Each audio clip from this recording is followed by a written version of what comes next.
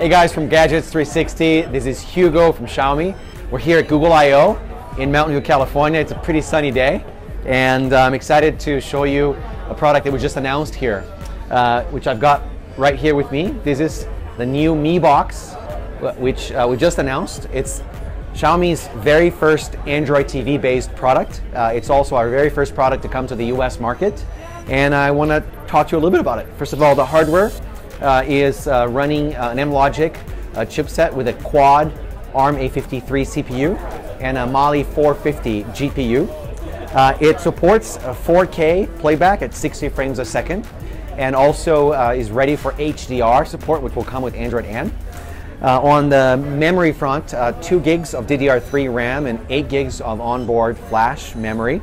And also what you see here on the back is that there is a USB expansion so that you can, for example, connect a flash drive or a hard drive, and you can actually get a lot more space. So for example, you get an entire movie library available, and you can play it using the Mi Box.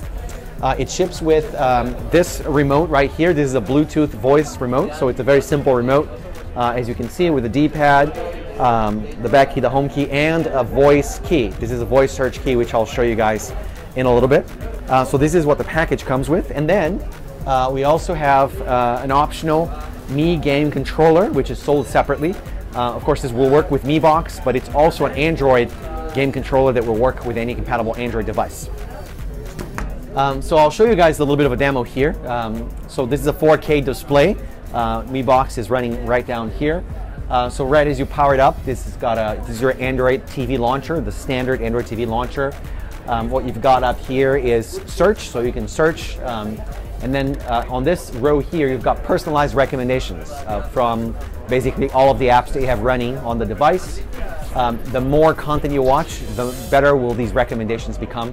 And the way it works is you just click on the content and it takes you directly into the content. You don't have to even separately launch the app, which of course makes it really, really fast. I was mentioning earlier about 4K, 60 frames per second. So we support that resolution. I'm going to show you a video here. For example, this is a beautiful 4K video. Of course, you're not going to see this on the video. You've got to believe me, but the folks who are here can testify to how good this image looks, right? So it's really, really high quality 4K UHD video, and it also supports 60 frames a second. There's a new trend in video, which is just around the corner, and that's HDR video. You're probably already very familiar with HDR photography, where you take multiple exposures, then you overlay them, and you get a better quality image with better contrast, sometimes even more saturation as well.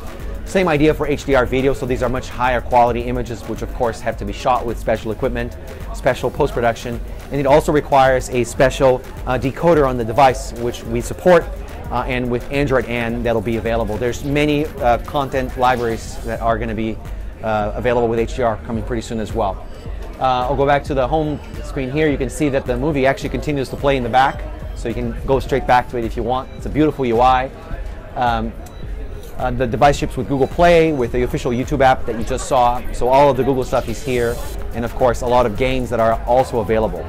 One of the things that we've been talking about here at Google I/O all week, it's probably one of the biggest news that our industry has seen in a long time, is the Google Assistant, which is this new functionality, new capability that Google is building over time that helps you with questions, with requests, with a number of things, very, very personalized.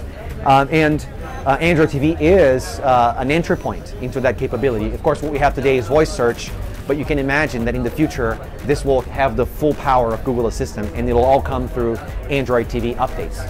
I'll mention one quick example here of things you can say. You can ask any questions, by the way, as you would to Google search. In my case, I'll ask something about entertainment. For example,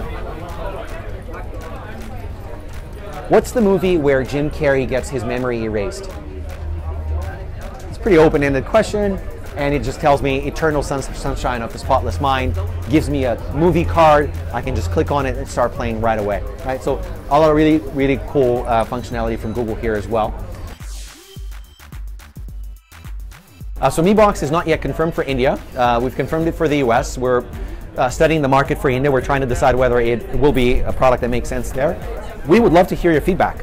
Do you think that Mi Box is a good product for India? I happen to think it is. I'd love to hear your thoughts. When you boot up the Mi Box, obviously you'll get the chance to sign in with your Google account, since obviously this is running Google's version of Android for TVs, which is Android TV. So this product is not used with Mi account. Most apps can run on Android TV pretty easily.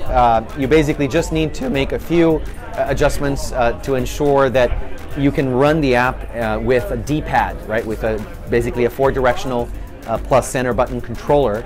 Otherwise, people will get stuck. You know, if you require a touch screen, then of course you can't really do that because there's no touch sensor here. So you've got to make sure that your app works with D-pad. There's plenty of documentation in the Android developer forums to explain exactly how to do that. But it's possible, and there's a lot of apps that have been optimized for TV already. This is a standard Android TV product, meaning it will work with any Android compatible game controller, whether it's the Mi game controller or any other that you get. It should work just fine.